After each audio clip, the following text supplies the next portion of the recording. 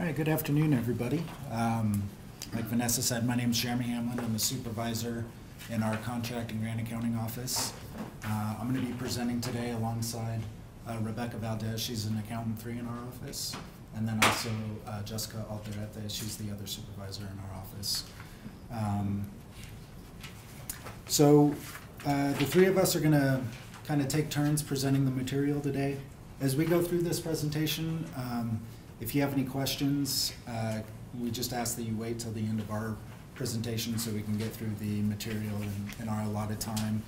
If you come across a question that's specific for an award you might have, we ask that maybe you contact your fiscal monitor in our office, or you can contact our office and we can route your question to the appropriate person.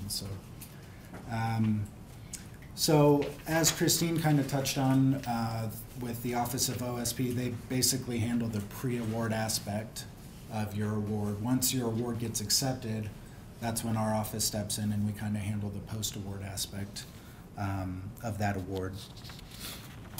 So we're just going to give you a little overview of our office. Contract and grant accounting's objective is to provide support to the PI and the campus departments who administer the sponsored projects. Once an award has been made, we manage it from beginning to end.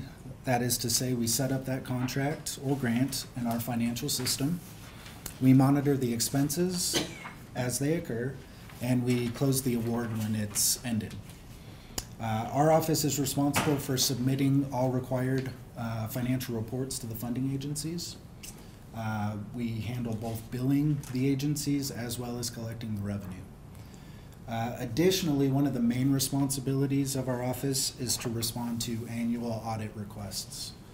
Compliance is what drives these audits, and therefore our office is responsible for ensuring that all your expenses charged to the awards comply with federal, state, as well as UNM policies. Recently, the federal government finalized a large project in which they combined 8 federal circulars into one uniform guidance, and I think they mentioned that a little bit earlier, the UG or uniform guidance. Our office is responsible for to assure that grants and contracts adhere to this new uniform guidance and any specific terms or conditions to your award. All right, once the award package is received from OSP, we set up the information in Banner, which is our financial system. It's a web-based financial system, campus-wide. The financial reports and billings we submit to the various agencies are based in Banner. After we set up the index for your award, we will notify you via email of the index number so you can begin your spending. We also send you a signature authorization form. This form identifies who has signature authority on your award and provides us with over-expenditure indexes, which will be used in any event of over-expenditure on the award. The signature authorization form is required, and we reference this form when reviewing and approving any financial transactions. Talk a little bit about request for approval to spend funds, what we call an RTSF. So in some cases, an index may be needed prior to the award notification. If you have reasonable assurance that you are receiving a new award and you have approvals from your college, you can complete this RTSF form, the request for approval to spend funds. With this completed form, we are able to set up and request an index, and this will allow you to correctly charge expenses and avoid any cost transfers.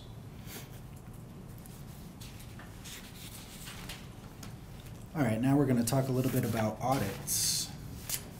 As I mentioned previously, one of the main responsibilities of our office is to respond to any annual audit requests. The Office of Management and Budget, referred to as OMB, under the uniform guidance, requires an annual independent single audit to be performed by an external audit firm. I think it's important to note here that these external auditors are required to be independent to the university, and therefore they have no loyalties to us. They're here to do their job and make sure that we're doing our job. The external audit firm that handles the audit for UNM is currently the national firm of KPMG, so we kind of handle and facilitate that process. In addition to the annual external audit, internal audits are conducted by our internal audit office as needed, and I believe they'll be presenting a little bit later on today. As well, sponsoring agencies such as the NIH, National Institute of Health, NSF, National Science Foundation, some of these agencies will audit on a regular basis as needed. They also do site reviews and desk audits periodically, so we're kind of there to facilitate that process and make sure everything goes smoothly. I'm going to talk a little bit more about the annual independent single audit that we go through.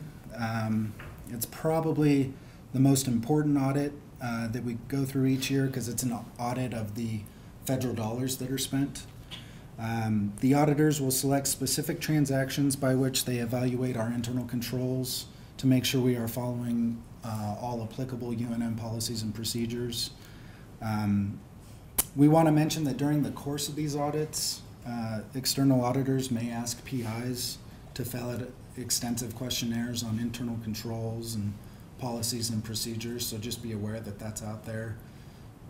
If you get a request, it's kind of in their normal routine of things. They want to find out what kind of internal controls are in place and to make sure you're kind of adhering to those policies and procedures as well. They're also going to be looking at effort reporting policies and process, as well as reviewing transactions for allowability and transactions that are incurred after the award budget end date. And our office handles the effort reporting certification process, so we can also help you facilitate that as well. But it's just important to note, I think our job here is to protect you as the PI and protect the university as a whole, so we're here to kind of work together with you and make sure everything goes smoothly. If you're ever contacted by an agency regarding a pending audit, please let us know by contacting your fiscal monitor. That's probably the best way to go about it. We should be the only ones to be responding to any financial requests.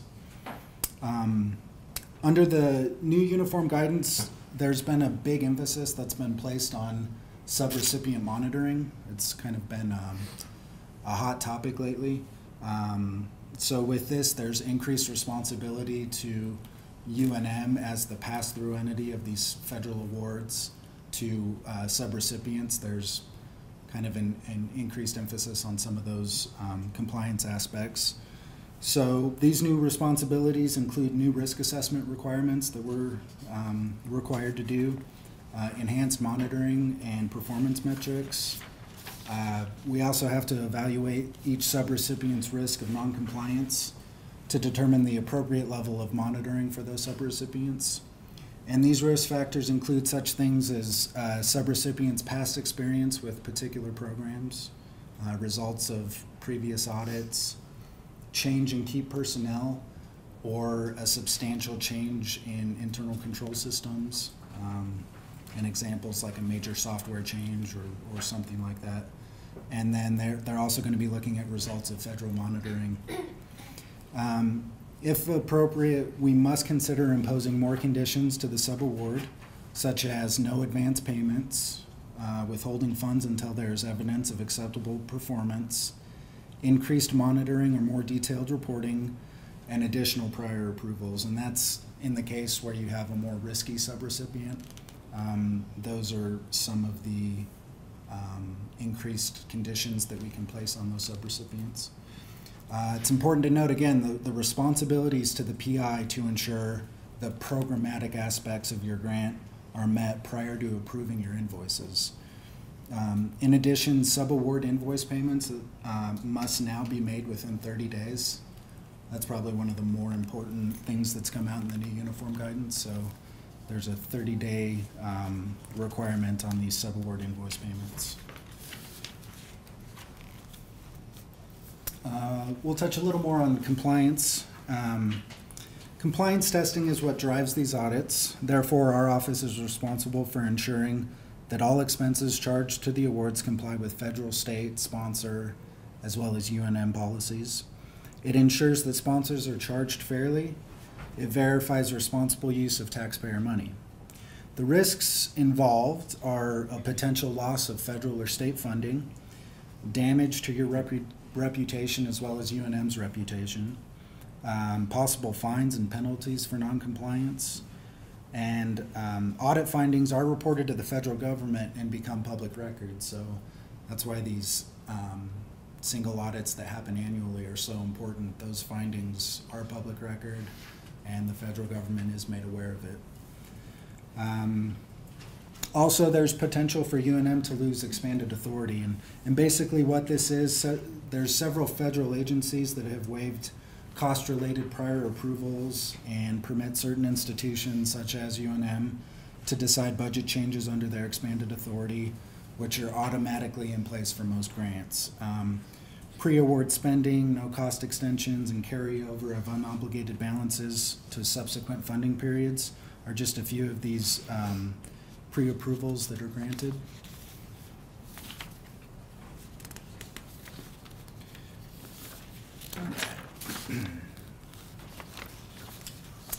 So now we're going to delve into some of the uniform guidance factors affecting allowability of costs.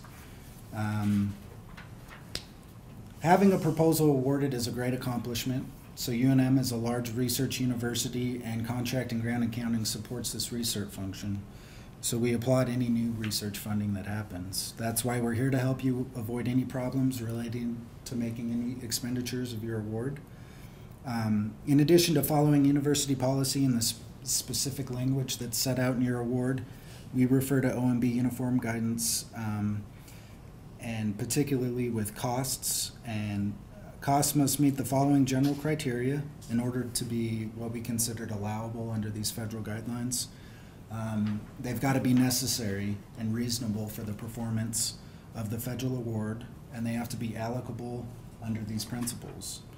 They have to conform to any limitations or exclusions set forth in these principles or in your federal award as to types or amount of cost items. They've got to be consistent with policies and procedures that apply uniformly to both federally financed and other activities of the non-federal entity. They have to be accorded consistent treatment. A cost may not be assigned to a federal award as a direct cost if any other cost incurred for the same purpose in similar circumstances has been allocated to the federal award as an indirect cost. They have to be determined in accordance with GAAP, that stands for Generally Accepted Accounting Principles, except for state and local governments and Indian tribes only, as otherwise provided for in the cost principles. They cannot be included as a cost or used to meet cost sharing or matching requirements of any other federally financed program in either the current period or a prior period, and they have to be adequately documented. Along with us, you will also need to know the rules, because if following an audit the agency disallows costs, you are responsible for any of those disallowances. So that's why this is such an important topic. With that being said, I'm going to go ahead and hand it over to Rebecca, and she'll go over some currently unallowable costs. Are you ready? So here are some currently unallowable costs. Keep in mind that most things are allowable, but it's much easier just to go over the things that are not allowable. Expenditures for general purpose equipment such as desks and paper. General purpose equipment that cannot specifically be allocated to a project is unallowable. But computing devices under $5,000 may be a direct charge if the machine is very essential to that project, and no other equipment can actually achieve the same purpose. There's also extravagant and convenient purchases that are not allowable, personal living expenses as well as entertainment costs, donations, memberships, and lobbying, as well as alcohol beverages. One item that used to be on this list that was unallowable was administrative salaries. Under the old circular A21, the specific project must be large and complex, had to be remotely outside, or involved extensive data analysis in order to be charged to the award. Now under the new uniform guidance, administrative salaries must be integral to a project. Individuals involved can be specifically identified. The costs have been included in the proposed budget, and the federal agency has given written approval prior to written approval in order to charge this award. So just on that aspect of it, if that is your intent, it is very wise and to propose it at the beginning and get that written approval, because this is one of the uniform guidance that's just come into play. So it's just really nice to have all those prepared so you don't run into any delays in your proposal. If you are unsure of any specific charges that should be on a sponsored project, contact your fiscal monitor and they can direct you on which would be appropriate or not. There's a pop quiz. Did you guys think you were going to get away with that pop quiz? So here's a question here. And let's see, hopefully it tests you guys with what we've said so far. Which of the following satisfy the three basic cost principles? A, PI rented a car because her family joined her on a conference trip and needed the vehicle to get around during the day. B, the PI paid $25 for a shuttle services from the airport to the hotel because that's where the conference is being held. C, the PI took a taxi to dinner because he wanted to meet a friend at a restaurant outside walking distance of the hotel. There was, however, a restaurant in the hotel and there was other restaurants in walking distance. Which ones do you guys feel? B. B is the correct answer. B is the correct answer. A and C do meet the criteria of reasonableness as they are not a convenient purchase. So basically they don't meet that. For that reason, that's why they don't meet that criteria. Okay, graduate students have been working tirelessly to meet a deadline. Would it be allowable for a PI to buy gift cards to reward the stressed out students for meeting the deadline? Yes? No? Or C, would it be approval from a contracting C. officer? Who said C? B. You said C.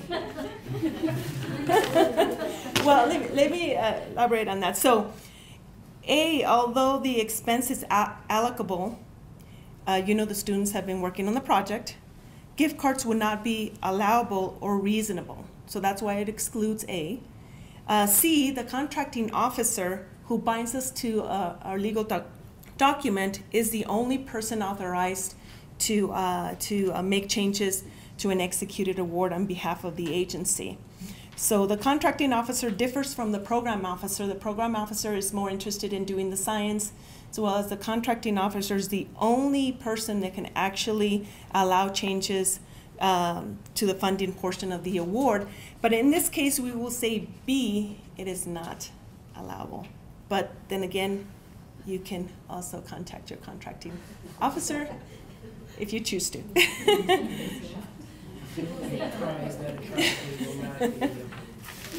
Okay, if samples are being collected in Alaska and additional preservation materials are needed, which of the following would be allowable?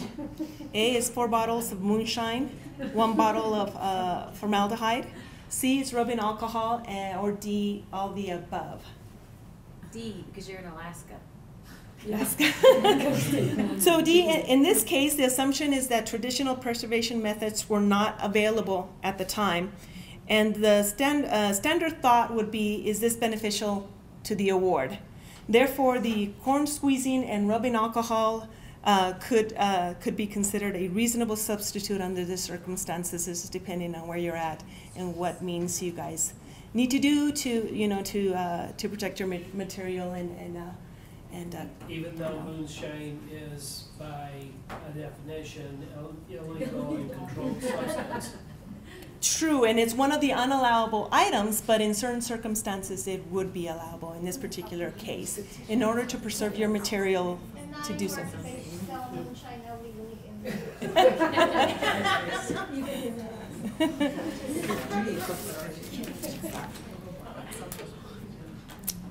Some common audit targets here.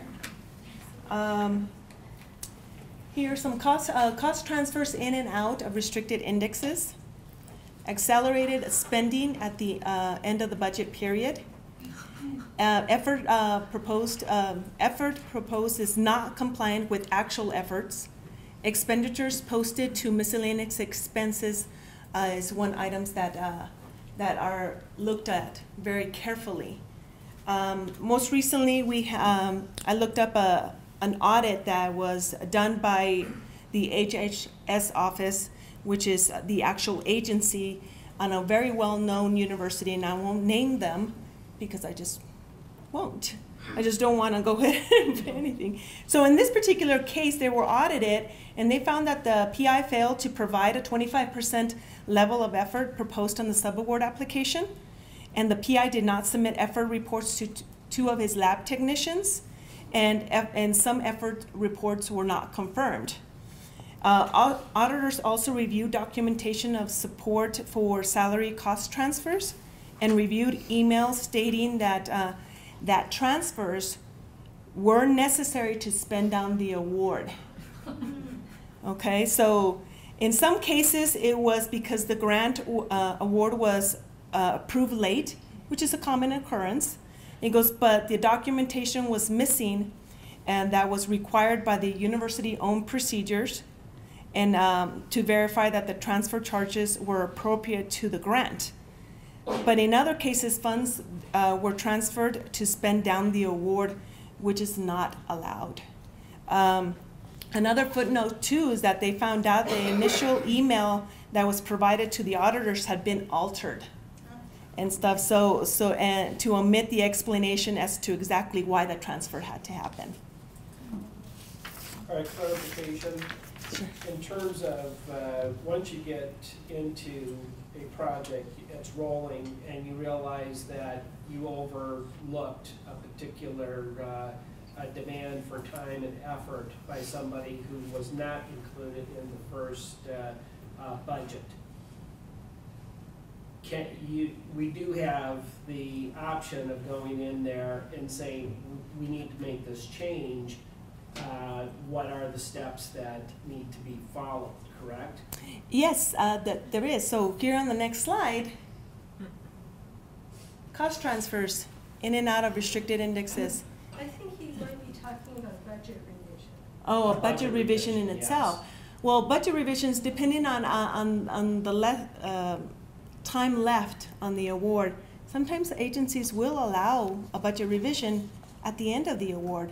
It all depends on whether those stipulations are either required or we can actually have the expended authority to do so. It is, yeah, we look at all those case by case basis, depending on what it is that you need to get prior approval for. On an effort portion of it, if it's within that budget period of time, I would actually allow it on the award, and then communicate with the agency and let them know that this is what happened. Said, okay, you know, especially if we submitted the final FFR during that time, things can always be changed and actually amended as long as we have enough time, I guess, to go ahead and contact the agency and ask for that approval. I think it's the communication against ourselves and the agencies. It will work. Should we go through UNM first as opposed to, say, like dealing with the federal agency?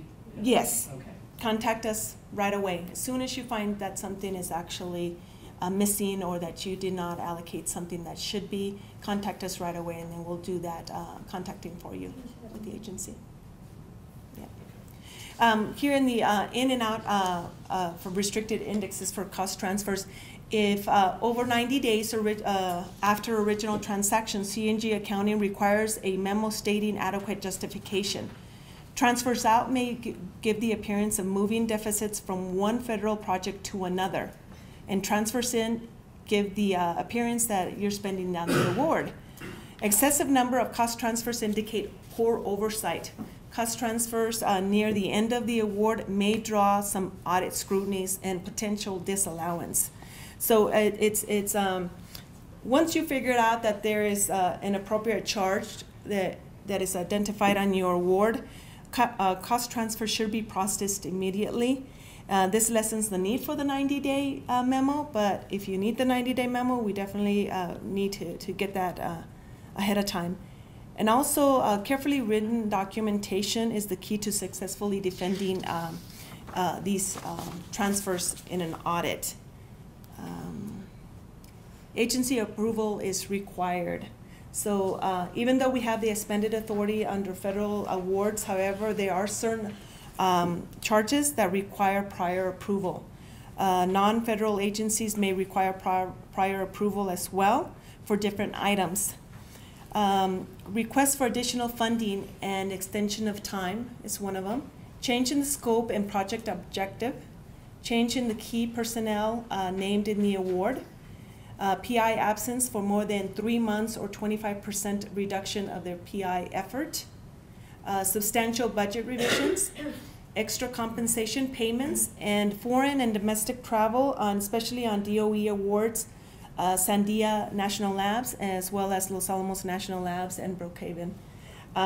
My suggestion is to become very familiar with your award language and agency guidelines, and that way you guys can be familiar and actually be on top of these things, especially the one where it's the PI is absence more than 3 months.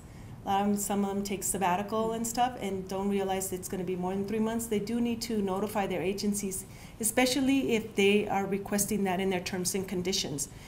It could be just plain notifying them if there's no effort chain, but notifying them is what we do definitely need to do. I will now turn it over to Jessica.